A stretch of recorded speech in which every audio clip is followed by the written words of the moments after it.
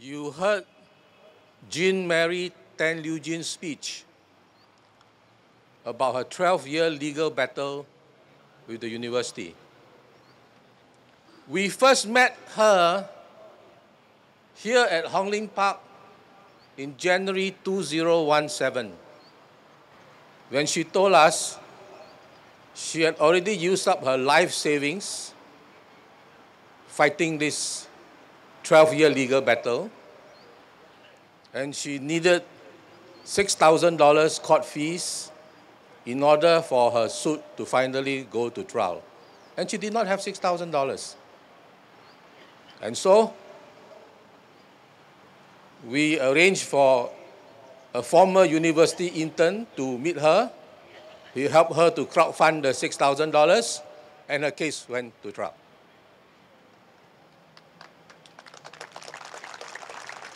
Isn't that a great story? Former university intern helps to crowdfund court fees for former university student so that can sue the university. I want to commend Jean for her 100% persistence and total commitment to seek accountability. Another round of applause for Jean, please.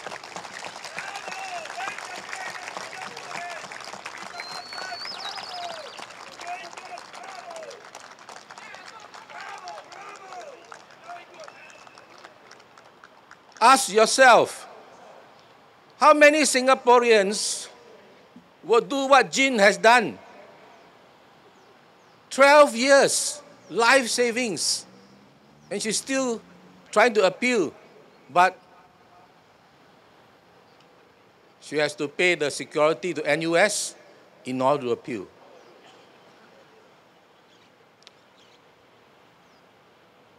I 昨晚坐了13个小时的飞机刚回来，所以本来是很累的，但是现在看见你们这么多人，我没有这么累了。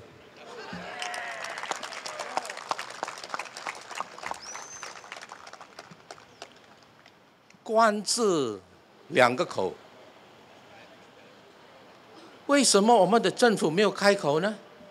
为什么我说政府没有开口？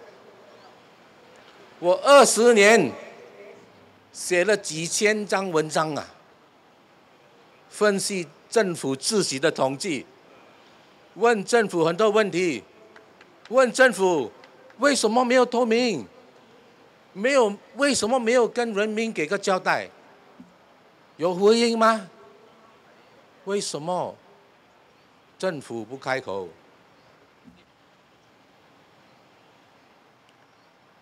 有很多人问我，你不怕吗？啊，很多人问我嘞，你不怕吗？本来无一物，何处惹尘埃？壁上梁山。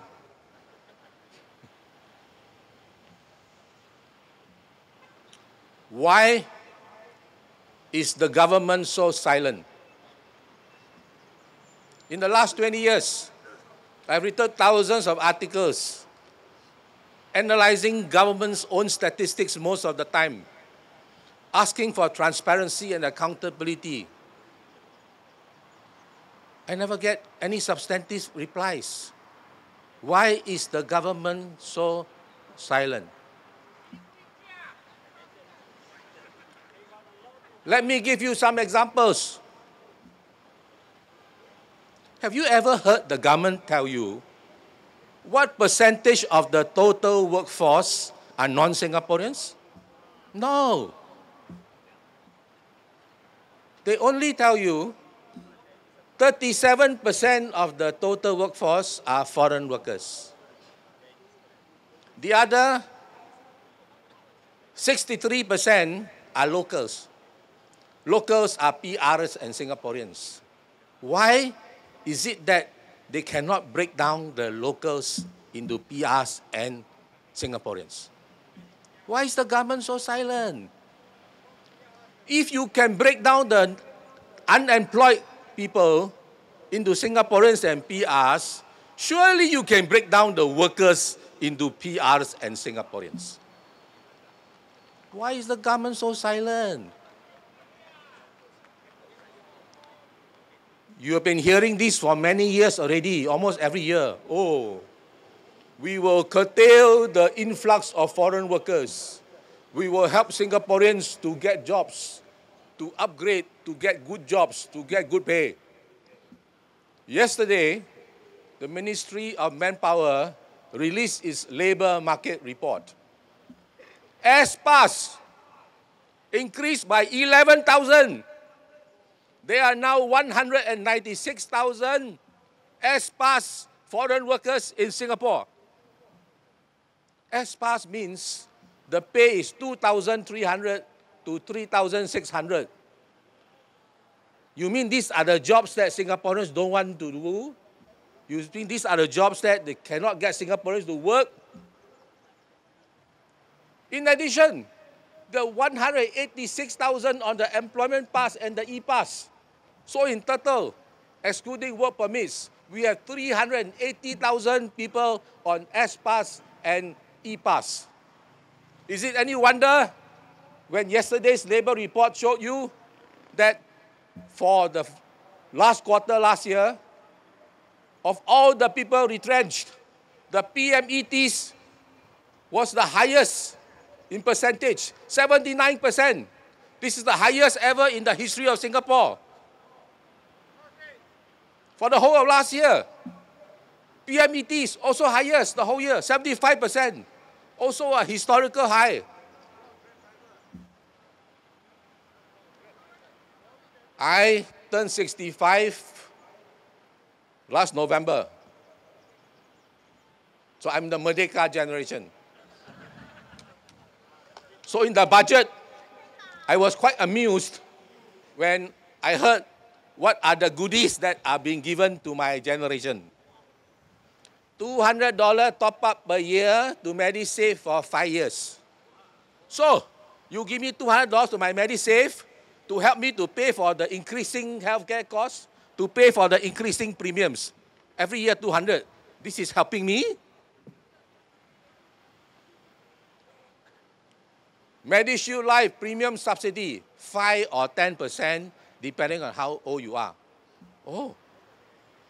Do you know, or maybe you forgot, the 4-year transitional subsidy for MediShield Life is ending in November this year. You see, 4 years ago, when they introduced MediShield, okay, we help you. So every year we give you a subsidy, right? The subsidy will drop. Come November this year, no more subsidy. 4-year transitional subsidy end. So I calculate for people like me, what does that mean? In November, my MediShield Life premium will increase by 80%. Huh? You give me 5 or 10%, and then you increase 80%. Is that helping me? So when questions like this are asked, why is the government so silent? Where is the accountability?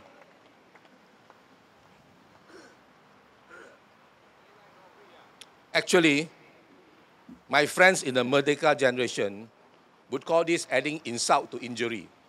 Let me give you an example. Additional $1,500 premium subsidy if you opt into Care Shield Life. Hey, if you opt into Care Shield Life, your premium is much higher, every year increase by 2%, and you help me by giving me an additional $1,500. At the end of the day, throughout the years in the long run, I still pay more money. What kind of benefit are these? You know, so often when you watch the budget, they will project a deficit. Oh, and then they end up with a huge surplus, right? It's not as bad as your Youth Olympics. It's not like 300%, right? But how can you have a budget that so often project a deficit and then you end up with a huge surplus? Look at the current year. The original projection was deficit of 600 million. And what is the final result coming out? 600 million deficit minus become 2.1 billion surplus. Now the next year even more funny. They are projecting a $3.5 billion deficit for the next financial year, 2019. But if you add back all the so-called one-time transfers to trust and endowment funds, like the Merdeka Generation Package, like the long-term care package, $11.2 billion they are charging off as a one-year expenditure when this money is to be used in the future for many, many years to come. What kind of accounting, uniquely Singapore accounting? When questions are asked like this, why is the government so silent? You know, in the last 11 years or so, the total budget surpluses is more than 30 billion. We have the highest budget surpluses per capita in the whole world. The cash budget surplus is even worse. In the last 11 years or so, it's more than 200 billion. So every year, people ask, I ask, why is the government so silent? The answer is behind you. Where is the accountability?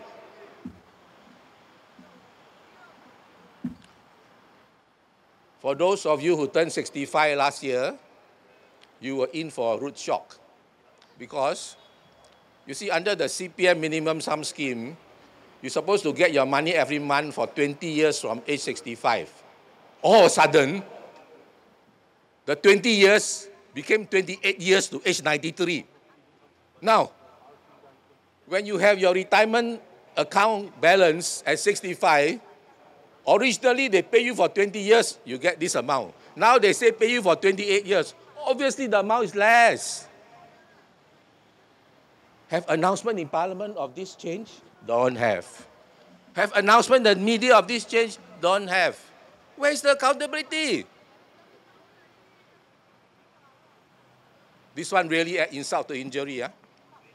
One newspaper said, citing the CPF board as a source, oh, you know, because we pay you higher interest on your CPF account, that's why you can get it for 28 years or 30 years instead of 20 years originally, and the amount is the same.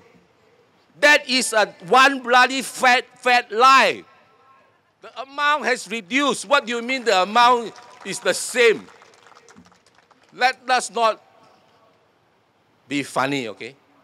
The additional 1% on your retirement account was implemented in 2008. The additional extra 1% on the first 30,000 after age 55 was implemented in 2013. You mean to tell us in 2008, 2018, you can see the future that in 2018 you're going to change the policy to make it 28 years instead of 20 years? My toes are laughing. This is the kind of accountability that we get. Why is the government so silent? Last week, oh, my dear Singaporeans, don't worry, okay?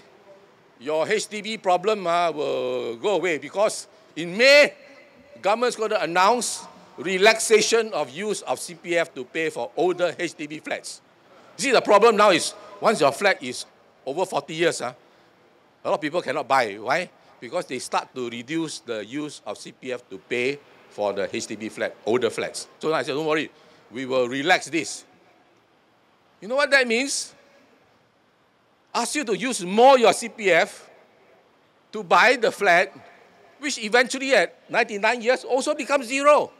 So your CPF is gone, and now even more of your CPF will be gone because they're allowed to use more of your CPF to pay. Oh my God, this kind of government. Where is the accountability? When questions like this are asked, why is the government so silent?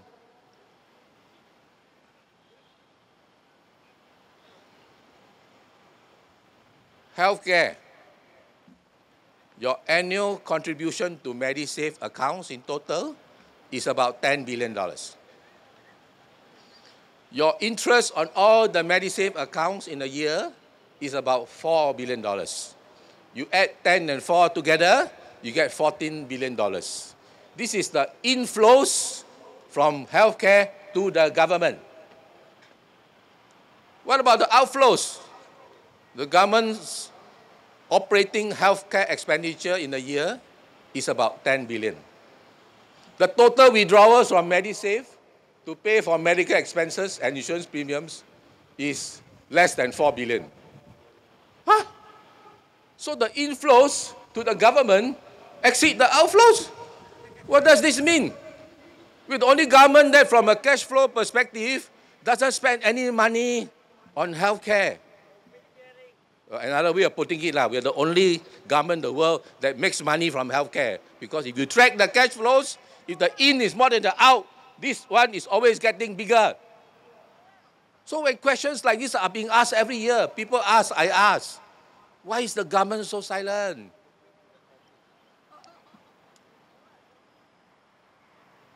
Where is the accountability?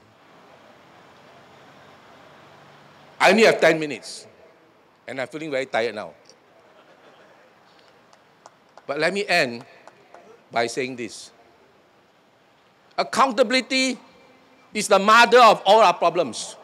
Because if the government is always silent on the questions that ordinary citizens ask, and I can tell you, maybe in the future, less people will be brave enough to ask more questions.